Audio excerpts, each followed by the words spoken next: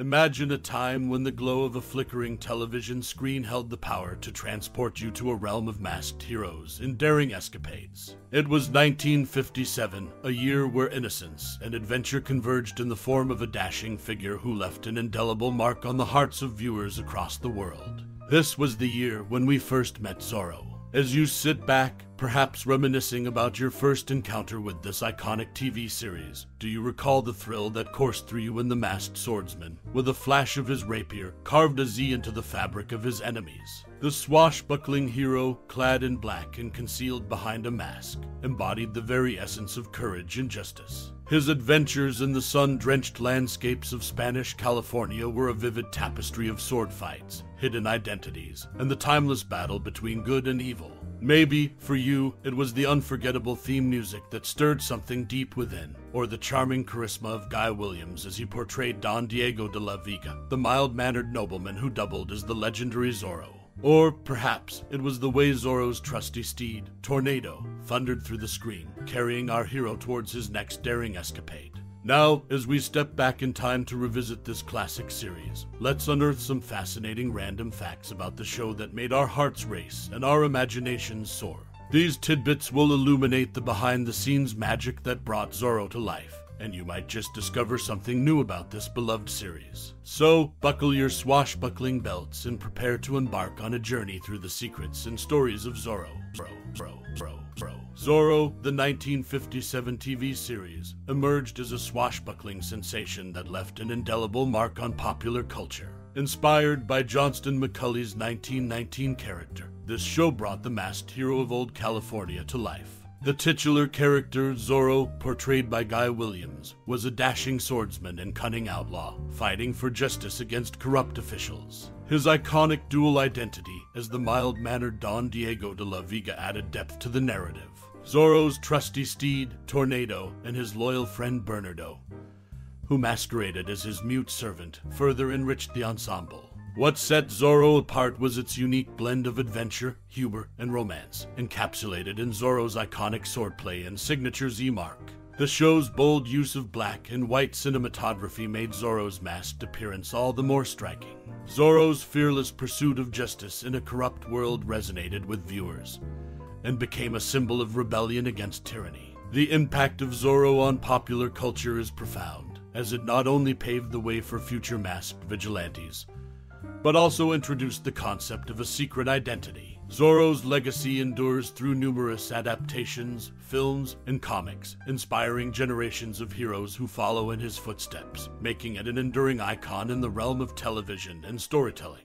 In essence, the 1957 TV series Zorro not only celebrated heroism and justice, but also left an indomitable mark on the world of entertainment, crafting a legend that continues to captivate audiences even today. Unmasking Zorro, Guy Williams' hidden connection to Spain in the annals of television history. The 1957 TV series Zorro stands as a swashbuckling classic.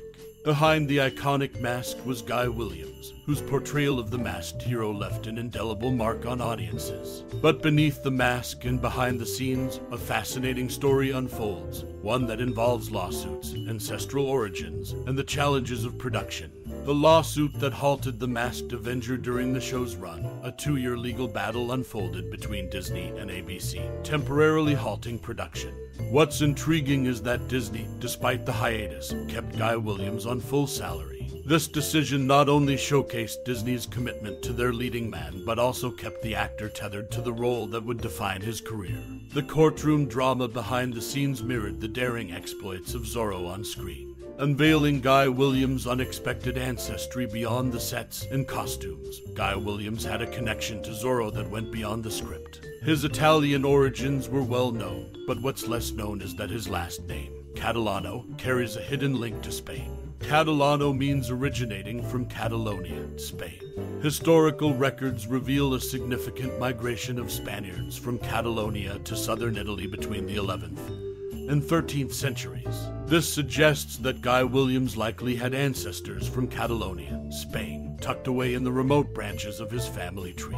It's a connection that adds an intriguing layer to the actor's portrayal of the Spanish hero. Behind the scenes, balancing budget and artistry while Disney Studios provided substantial budgets for the series, they weren't free spenders. To balance costs without compromising quality, directors often shot portions of up to 4 episodes simultaneously, when scenes utilized common sense. While this cost-saving measure was practical, it occasionally posed challenges for the actors. Struggling to remember their characters' motivations in the midst of cross-episode shoots, they navigated the complex choreography of action sequences and character development. In the end, Zorro was not only a swashbuckling adventure on screen, but also a tale of legal battles, ancestral connections, and the creative challenges of television production. As we unmask the stories behind the series, we discover that the legacy of Zorro runs deeper than the mask itself. In the 1957 TV series Zorro, the whip wielded by the masked hero was no mere prop.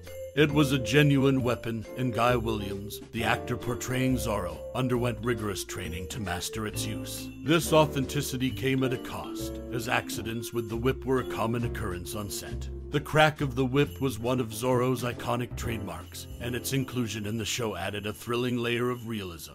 Guy Williams dedicated himself to becoming proficient with the weapon, spending hours honing his skills. However, even with extensive training, the whip's unpredictability led to numerous mishaps during filming. These incidents ranged from minor mishaps to more serious injuries, underscoring the risks taken to bring Zorro's adventures to life on screen. Beyond the whip, another intriguing tidbit lies within the show's opening credits. In just 50 seconds, the name Zorro is mentioned a total of 12 times. 4 instances occur within the lyrics of the theme song, setting the stage for the masked Avengers' arrival, while the remaining 8 resound in the final 10 seconds, emphasizing the character's enigmatic presence. Additionally, the show's attention to detail extended to Zorro's choice of transportation. In Los Angeles, California, Zorro's trusty steed was named Tornado, a fitting moniker for a horse that could match the masked hero's speed and agility. However, when the storyline shifted to the city of Monterey, Zorro rode a different horse, Phantom, reflecting the show's commitment to continuity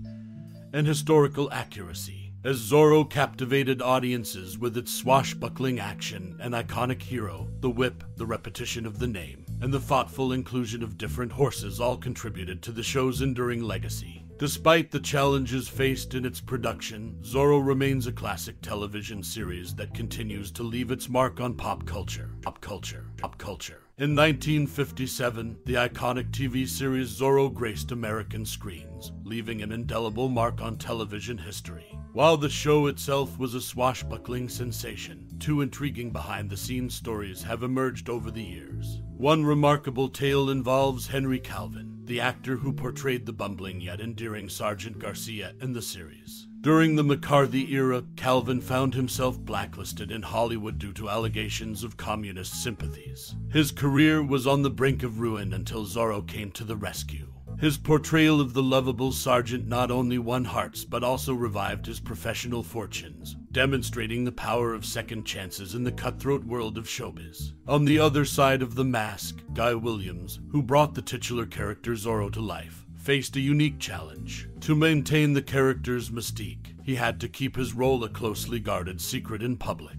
This led to some amusing incidents where Williams had to dodge recognition from fans and curious onlookers. The lengths he went to in order to preserve the enigma of Zorro added an extra layer of intrigue to the show's legacy. Notably, Zorro made history in another way as well. It became the 3rd Disney-produced series to run concurrently in the same season, sharing the spotlight with the magical world of Disney and the Mickey Mouse Club.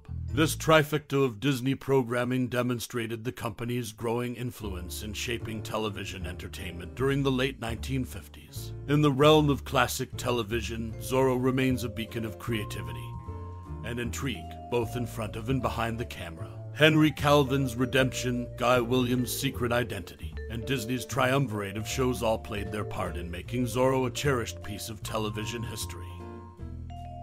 In 1957, the television series Zorro captured the hearts of viewers across the nation with its swashbuckling adventures and charismatic characters. One standout element that contributed to the show's success was the Laurel and Hardy-like duo of Henry Calvin and Sheldon. Their comedic chemistry was such a hit that when production on Zorro ceased, Disney wisely decided to keep this dynamic pair in their stable. Disney cast Henry Calvin and Gene Sheldon in 2 subsequent projects, Toby Tyler or 10 Weeks with a Circus in Babes in Toyland. This move demonstrated the studio's recognition of the duo's popularity and their potential to entertain audiences beyond the world of Zorro. Moreover, Henry Calvin, known for his portrayal of the bumbling Sergeant Garcia in Zorro, left his mark on the show in another unexpected way. He recorded a version of the iconic Zorro theme, which became a successful hit in its own right. Calvin's rendition of the theme added a whimsical twist to the show's musical identity, showcasing his versatility as an entertainer. However, it wasn't all smooth sailing for Zorro. The show often encountered censorship challenges due to its portrayal of violence, as sword fights and action sequences were central to the narrative. Disney had to work closely with censors to ensure that these elements met broadcasting standards of the time. This delicate balancing act between the show's action-packed storytelling and adhering to the era's broadcasting norms highlighted the dedication of the creators to bring Zorro's adventures to the small screen. In conclusion, Zorro from 1957 left a lasting legacy in the world of television, not only through its memorable characters and thrilling adventures, but also through the unexpected success of Henry Calvin's rendition of the Zorro theme. The Laurel and Hardy-like partnership of Calvin and Gene Sheldon added a unique comedic touch to the show, and Disney's clever decision to retain them for other projects showcased their enduring appeal. Despite the censorship challenges, Zorro managed to leave an indelible mark on television history. As we draw the curtains on our journey through the iconic 1957 TV series, Zorro, I invite you to take a moment to reflect on the personal tapestry of memories and emotions it has woven into your life. Zorro, the masked crusader of justice, has left an indelible mark on countless hearts across the ages. Whether it was the swashbuckling action sequences, the enigmatic allure of Zorro's dual identity, or the timeless theme of standing up for what's right, there's a piece of this classic series that resonates within us all. Perhaps you recall the exhilaration of watching Zorro's lightning-fast swordplay, or the suspense of his daring escapes. Maybe you found inspiration in his unwavering commitment to justice and the empowerment of the common people. Or it could be the memories of watching it with loved ones, bonding over the shared excitement of each episode. Whatever your connection to Zorro may be, I encourage you to share your cherished thoughts and memories.